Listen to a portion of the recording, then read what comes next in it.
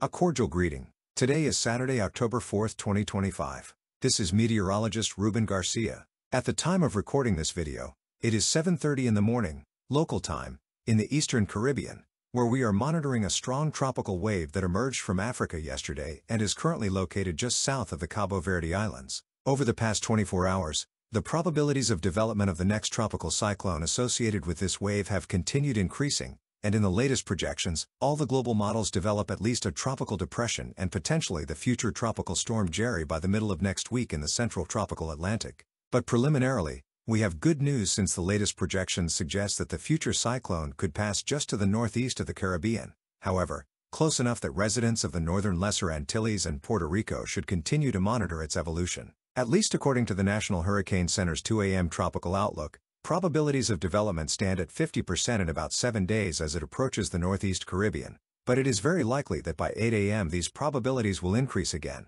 perhaps to 60%. In addition, compared to yesterday, notice that the possible development area has been adjusted and now extends a little further northeast of the Caribbean, in response to what the latest model projections are showing. If we zoom into the infrared satellite image, we can see that the tropical wave is accompanied by a broad field of moisture and also with good circulation, which can help it form into a tropical depression by the middle of next week. And the faster it develops into a tropical depression, the higher the chances it will pass northeast of the Caribbean. In general, the environment in this zone is favorable for gradual organization in the coming days. First, the sea surface temperatures along its track are above normal, particularly west of longitude 50 degrees west. And when the disturbance is located just east of the Lesser Antilles, the upper-level atmospheric conditions will be favorable for strengthening. In fact, some models show a major hurricane when it passes at its closest point northeast of the Caribbean. However, it is still very preliminary to determine how strong it may be in 6 to 7 days. And something we need to watch carefully is how the tropical wave interacts with dry air that will be located north of the circulation,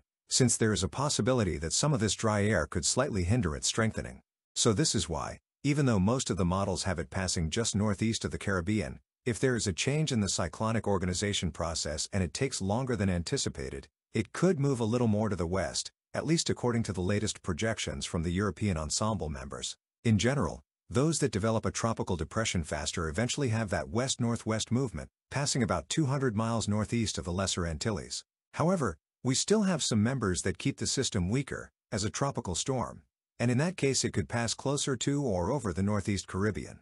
And those two possible scenarios are evident in the American ensemble members. Notice that the members showing a stronger system, represented by the red and pink colors in this image, have that west-northwest component that could bring the future cyclone farther northeast of the Caribbean. However, the members that keep it somewhat weaker, represented by green, yellow, and blue colors, indicating a tropical depression or tropical storm, are the ones that bring a track closer to or over the northeast Caribbean. So it is clear here that the most important things we will be monitoring are how quickly it manages to form into a tropical depression, and also how much it manages to strengthen when it approaches the Caribbean. Once again, a stronger system would take a track just northeast of the Caribbean. However, if it remains weaker, it could travel farther west. In the case of Google's artificial intelligence ensemble, in this case the vast majority do show a distant track to the northeast of the Caribbean, since all of them develop a tropical depression in approximately 3 days. Now let's look at the latest projections from the global models. Let's begin with the American model. Notice that already during Monday night it develops a tropical depression, and this causes the future tropical storm Jerry to encounter very favorable conditions for strengthening just east of the Lesser Antilles. And in fact, in about 5 days the American model has a Category 2 or Category 3 hurricane passing just northeast of the Caribbean.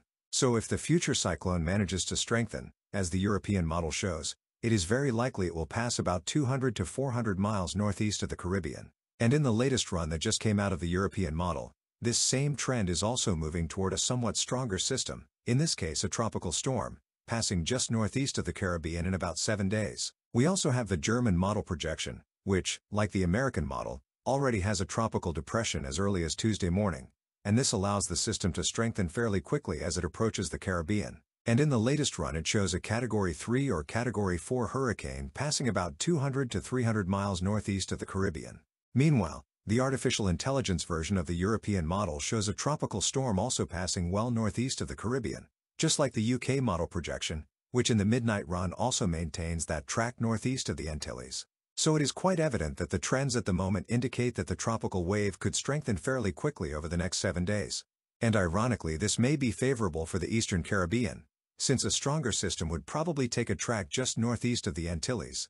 Now then, it is important that we remain watchful because the system is still in the process of cyclonic development, and until we actually have a tropical depression, some changes may still occur in the projections, from a system that takes longer to organize and could get closer to the Caribbean, to another scenario with a stronger system that could even move farther away from the region. And while recording this video, the latest 8 a.m. tropical outlook has just come out, in which the National Hurricane Center maintains a 50% chance of development, but notice that the possible development area for a tropical depression has once again been adjusted just northeast of the Caribbean. Well then, I will continue closely monitoring the tropical wave, and let's hope the trends we are seeing continue throughout the weekend. But before I go, I would like to ask you to give this video a like. Also, don't forget to subscribe to the YouTube channel and click the bell so you receive notifications when I post new videos. I hope you all have an excellent Saturday. See you later.